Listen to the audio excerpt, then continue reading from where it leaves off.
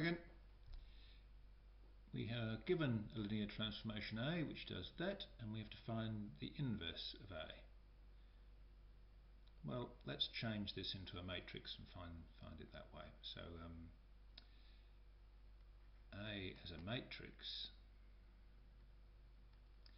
is equal to, that's 1 over root 2, 1 over root 2, 1 over root 2, and minus 1 over root 2. So the inverse is equal to 1 over. Product of that is negative a half. Subtract product of that, which is a half. That's all negative 1. Then we swap the positions of those two. We get negative 1 over root 2, 1 over root 2.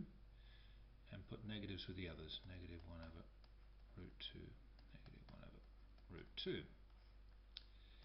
This is all negative 1, so we end up with what we had in the first place.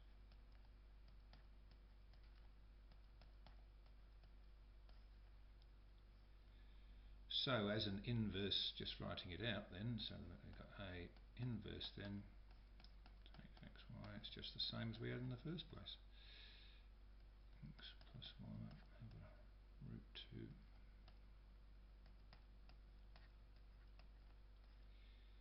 Now what's going on here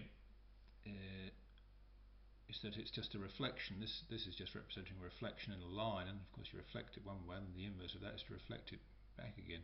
So that's why that is the inverse. Let's just find out what that is. Just not that it's asked in the question, but just so this is a reflection matrix, in which case we get cosine of twice the angle is 1 over root 2, so that twice the angle is pi by 4, so the angle itself is pi by 8.